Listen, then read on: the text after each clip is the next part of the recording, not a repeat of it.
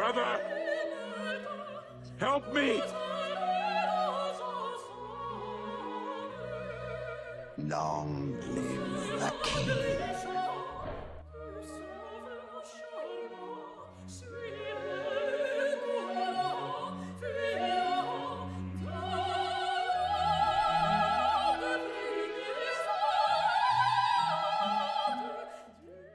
I'm gonna need a bunch of things to get this working. I need materials, I need a battery, I need driving motors, and I need flipping motors, or a flipping motor, because I'm gonna target a flipping mechanism. I'm also gonna need a microcontroller that has some sort of wireless capability to connect to my PS3 controller. On top of all that, I need electronics and I need manufacturing equipment.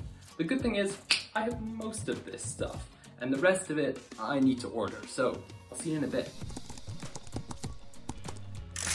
I've made two designs for this thing, the elephant and the hammerhead. The elephant is the one I made first, and it focuses on a longer, bulkier design, so I can fit all my components in there as I wish. Well, it's all looking good, so let's go to 3D. Oh, okay, that's gonna take too long. Right, new design. The hammerhead. Okay, this thing is better because it focuses on width as opposed to length, which gives it a lower center of gravity, which is going to make it a more effective Battlebot. As well as that, it's a much shorter print time. So that's what I'm going to target. Before I go any further, I've got to make some choices on the type of motors and microcontroller I want to use. This is a continuous rotation servo, and it's great because it's compatible with lots of different types of microcontrollers. I'm going to target this one. This is an ESP32 and it has a Wi-Fi Bluetooth combo module. The beauty of this module is I can make a Bluetooth connection between anything else that has the module as well, such as this PS3 controller. These controllers have something called a MAC address, which by using some shenanigans can be connected to a microcontroller and send signals to it.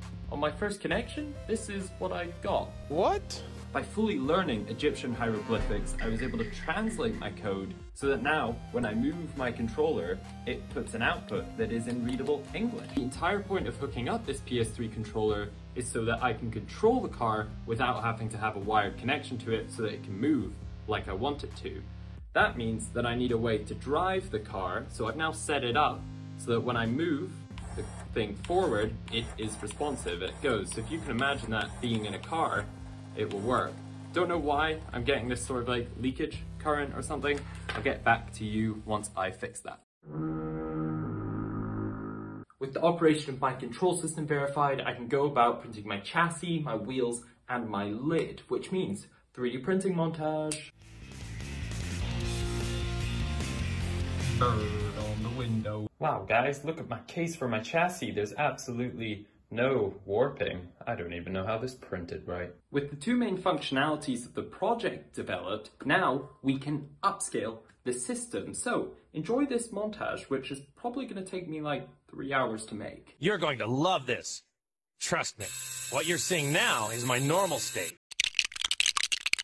This is a Super Saiyan. And this is what is known as a Super Saiyan that has ascended past a Super Saiyan. Or you could just call this a Super Saiyan 2. And this is to go even further beyond! Come on, push it.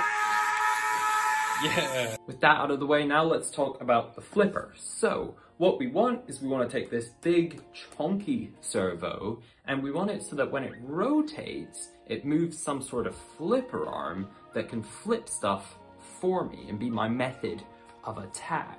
My first idea is to target this gear and pinion method as seen here. So you've got this gear and it sits on the horn of the servo motor, and when it spins, it can move a linear gear, also known as a pinion, which should cause my flipper to move up. Let's see that in practice. I'm sorry, little one. My design worked. When I rotated the servo, it moved the pinion in a linear motion.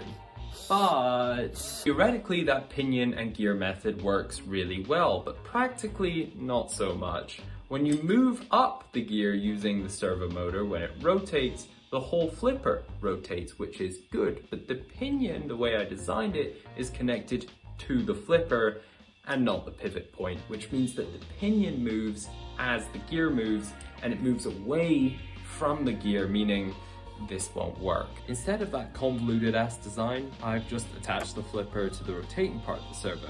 I've also wrote some code to get the firing and reload of the flipper in order. Sometimes when I try to get this thing to drive, the Bluetooth connection on the controller cuts out, and I think that's because when servos are driving current from the battery, they're dropping the voltage of the battery, which is moving this circuit outside of the operating voltage of the Bluetooth module.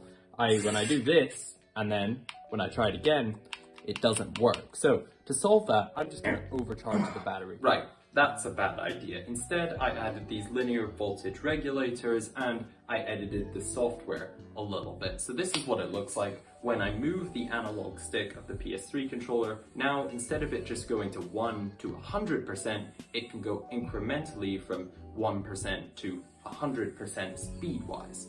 Also, I now made it go backwards as well. So that's a forward movement and a backwards movement. Now I want to start making the car able to do some direction stuff. So my initial plan revolved around this thing I made. So what the idea was is that I would have these driving motors on my Battlebot, and I would have this that sat at the front. And what I could do is I could use this servo motor to turn this little contraption here, and that would hopefully move my bot in the direction that this servo dictated.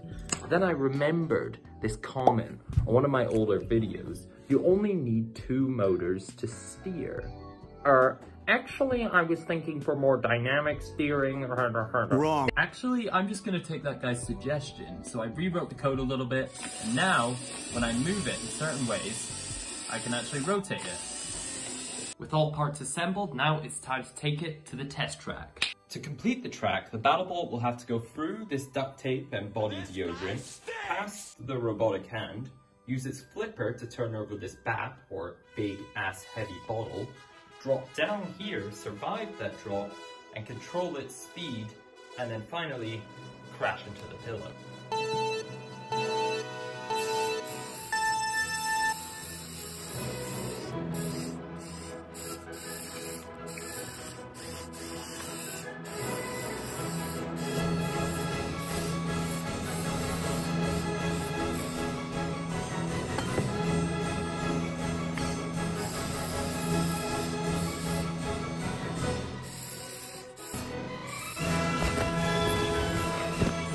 Sub, or I will cry myself to sleep. Also, I'll see you guys next month. Goodbye.